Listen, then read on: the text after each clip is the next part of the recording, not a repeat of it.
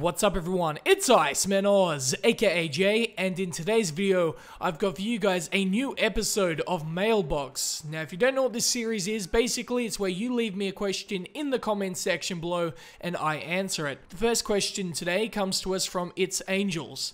What do you think of the current video game market? I feel that it has been on a steady decline since the start of the early 2000s. We used to have games that, while shorter, had multiple different ways of finishing a level or the game. Now games are longer, but I feel they are quite linear and don't offer much replayability. What's your take on this? Would you like to see more replayability instead of more gameplay? Well, of course, it's one of those things initially where you want quality over quantity, right? I mean, anyone can make a whole bunch of crap and make the campaign last for 30 hours, but we want quality gameplay. When we play a game, we want to have a fun time. That's what gaming is all about. It's not just the ultimate time waster, it's an experience. I do disagree with you that games are getting longer in terms of their campaigns. I automatically think of The Order 1886. That's like a 7-hour campaign. That's barely anything. So I guess it does depend on the game itself, but I agree with you that there are a lot of games that have been on the decline and having such poor releases. The reason this is because the publishers are forcing the developers to push out their games faster, meaning that the games are coming out unfinished. And what happens when a game releases early? It's normally going to be a lower quality than the developers wanted to make it because they didn't have enough time to perfect it. At the end of the day, it all comes down to time, and if developers aren't given enough time to make games, they're gonna make shitty ones.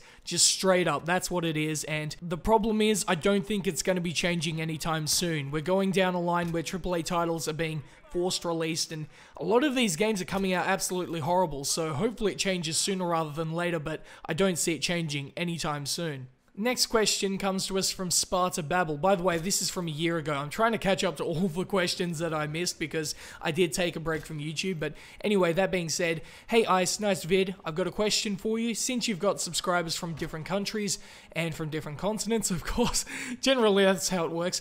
Could you tell us a bit about the place where you live? Smiley face. So the place where I live is Australia, and I've lived here for the majority of my life. Of course, it's the country I was born in, and it's a good country generally. It's pretty laid back. It definitely appreciates talent, but they'll definitely bring you down when you do something bad in terms of being a media personality and whatnot. But one thing that I don't like about Australia is the heat. My God, during the summers it is just so hot. Not to mention I am half Dutch as well, so being in Australia, because it is so hot, it is really tough for me because I am European in a sense, and when I'm around this heat it pretty much tears me apart, to be quite honest with you. I have AC going the whole time. You have to in Australia. It is just that damn humid. During the winter, it's actually starting to get snowy here, which it was never snowy before.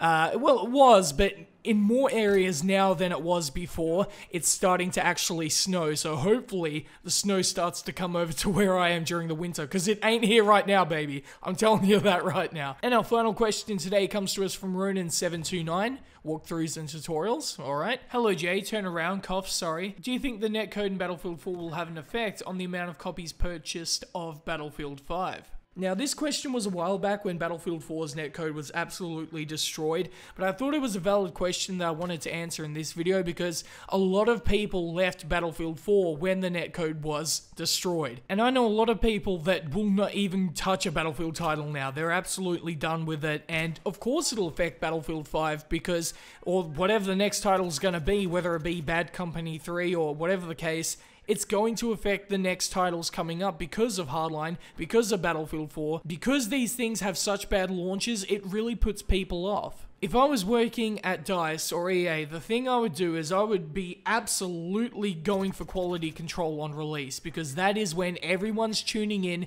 everyone's watching the reviews, everyone's watching IGN, what are they going to rank it, what rating, is it going to be an 8 out of 10, what is it? And when that thing drops, and if it's not good enough, boy oh boy, will you see the backlash of that, and will you see the players drop? Absolutely. One thing I'd like to mention regarding the next Battlefield game is I'll have a couple of videos coming up soon about it, so be sure to stay tuned for that. But there it is, guys. That is the episode for today. If you have a question for me, please be sure to leave it in the comments section below. But that's pretty much it from me, guys, so hopefully you enjoyed this video, and if you did, please like, share, subscribe, and peace.